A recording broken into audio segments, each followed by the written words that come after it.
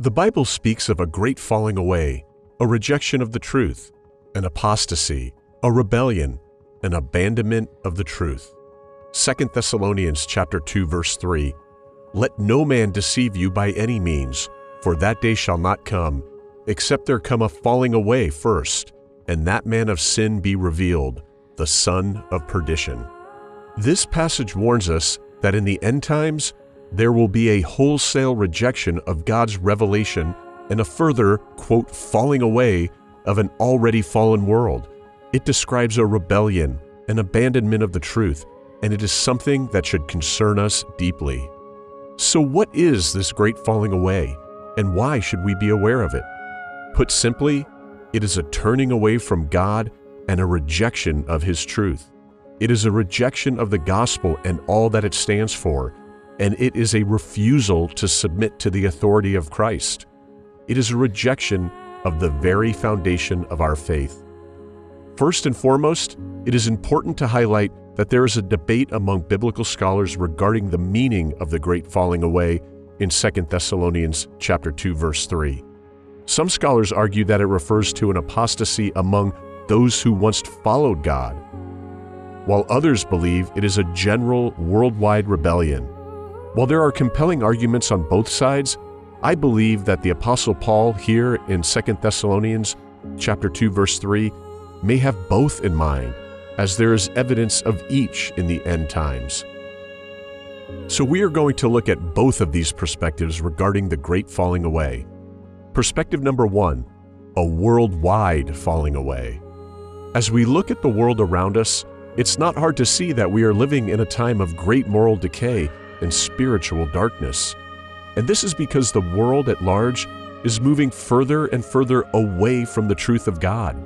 The values and principles that once held our societies together are being undermined and discarded, and we are seeing a rise in wickedness, immorality, and lawlessness. More and more people are no longer believing in God, and our society has arguably reached the levels of immorality of Sodom and Gomorrah. Our society has arguably surpassed the levels of immorality of Sodom and Gomorrah. There is a falling away happening, a rejection of the truth of the gospel. It is a time when people are becoming increasingly self-centered and are turning away from God and His ways. But the great falling away that is prophesied in 2 Thessalonians chapter 2 verse 3 goes even further than this. It is a time when people will actively rebel against God and His truth. The world is going through a period of apostasy where people are turning away from God and embracing sin and all its pleasures. It is a time where the world celebrates sin, encourages self-centeredness, and calls evil good while rejecting all that is holy and good. We are living in a world that is constantly bombarding us with messages that promote selfishness and self-centeredness. It encourages us to focus on ourselves and our own desires, without regard for others, and most importantly, without regard for God. The world has normalized behaviors and lifestyles that are contrary to God's Word, and those who choose to stand for what is right and true are ridiculed and ostracized. One of the major issues in the last days is selfishness. Marriages are ending because of selfishness. People are endorsing sin more and more in society because of selfishness. We as believers need to make sure we do not allow selfishness to creep into our hearts. It is easy to become selfish and focus only on our own needs and desires. We may become so consumed with our own lives that we forget about our responsibilities to God and to those around us. This is a dangerous path to follow, and it is one that we must avoid at all costs, because the culture of this world will usher you down this path. The world preaches, do whatever feels good to you. The world preaches, live your own truth. The world preaches, make up your own reality. That is selfish. As Christians, we are called to serve God with all our heart, soul, mind, and strength.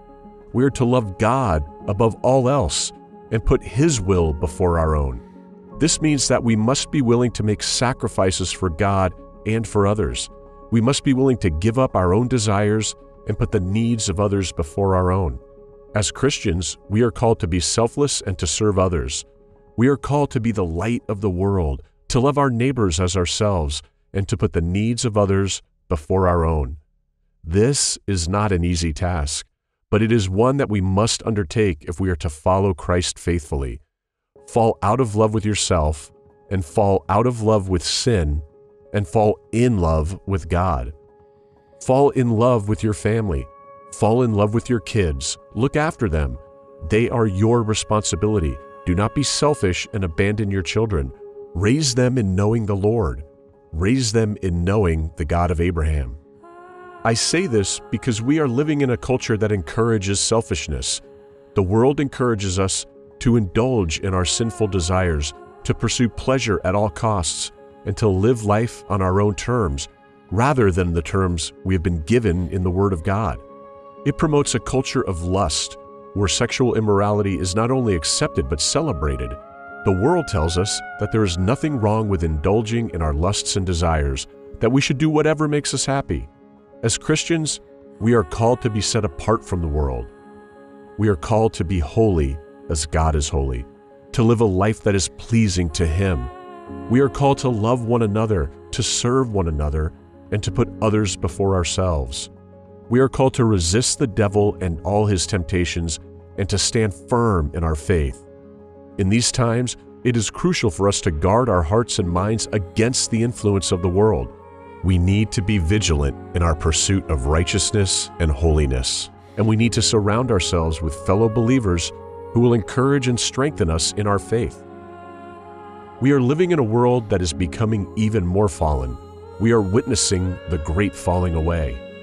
Now, let us explore the second perspective that the great falling away refers to, an apostasy among those who once followed God. The Scriptures teach that there will be a great apostasy in the end times, where many who once professed faith in Jesus Christ will abandon it. And I believe this will occur in two forms. The first form being that there will be people who were once in the faith and then completely left the faith all in all. The second form is through churches that follow doctrines of devils and follow seducing spirits. The second form is churches that follow doctrines of devils and follow seducing spirits.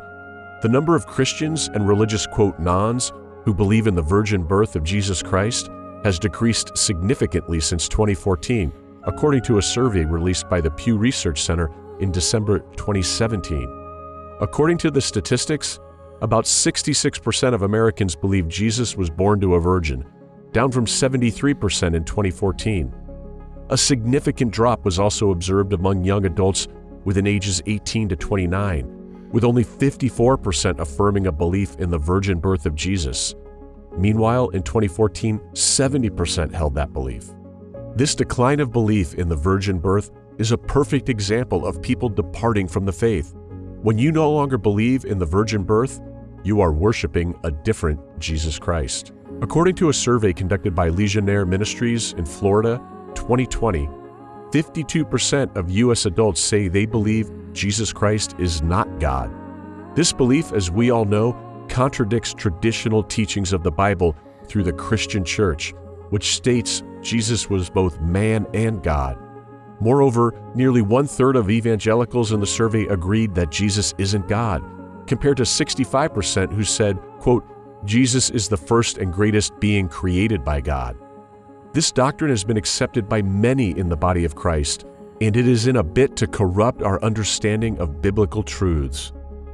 Sound doctrine is literally the difference between heaven and hell.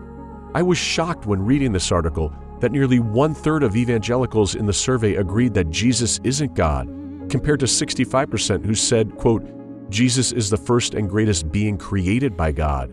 They are worshiping another Jesus, and not the Jesus of this Bible. No wonder Jesus said that it is not all that call him Lord that will enter into the kingdom of God. I encourage you to read your Bible for you to be rooted in sound doctrine. Do not depart from the faith. There are so many seducing spirits out there, but protect yourself by falling in love with the Bible. Protect yourself by knowing your Bible. Protect yourself by sound doctrine. Jesus Christ is not a created being or the first creation. John chapter 1 verse 1 tells us that in the beginning was the Word, The Word was with God, and the Word was God. Jesus Christ is not a creature of God. He is God Himself.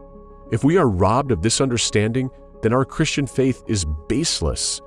Jesus came in the flesh. He was completely human and completely divine. Many preachers try to make people see Jesus as a mere miracle worker and a compassionate man. They try to make Jesus a good man with good moral values, while some present Him as the greatest being in the creation of God. But these views are not true about Jesus. How can you liken the Creator to a creation? Jesus Christ is God. He came in the flesh to die for our sins and give us the hope of eternal life with God. Anyone that preaches against this truth is a deceiver and an antichrist.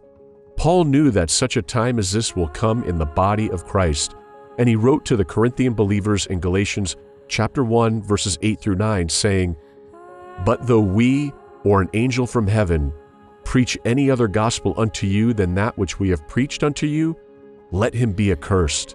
As we said before, so say I now again, if any man preach any other gospel unto you than that ye have received, let him be accursed."